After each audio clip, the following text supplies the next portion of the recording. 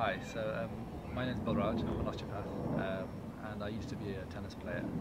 I played for 4 or 5 years full time at the Sanchez Academy in Barcelona, and I've been asked to make this video to show just common injuries that tennis players get, key areas that you normally work on as a tennis player off the court in the gym, where normally the shoulder, evidently quite important, and the knees and the lower back.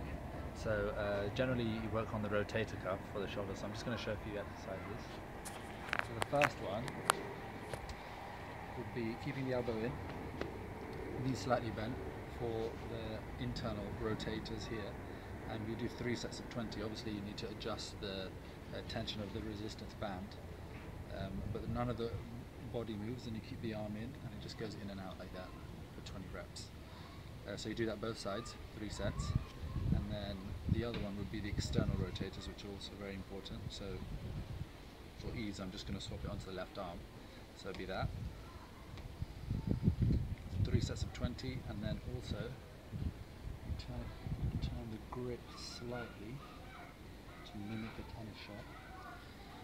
And for the serve, you keep 90-degree angle here, 90-degree angle here, and you would just go in and out, rotating. Again, you can see the rest of the body isn't moving, and I'm just sort of pivoting around the shoulder.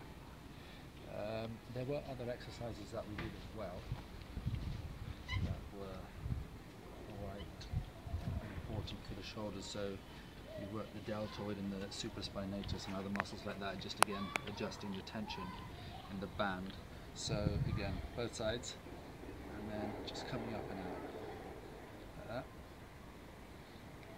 And again, you could mimic the serve for the triceps, and stand on the band, have the elbow as straight as possible, and extend.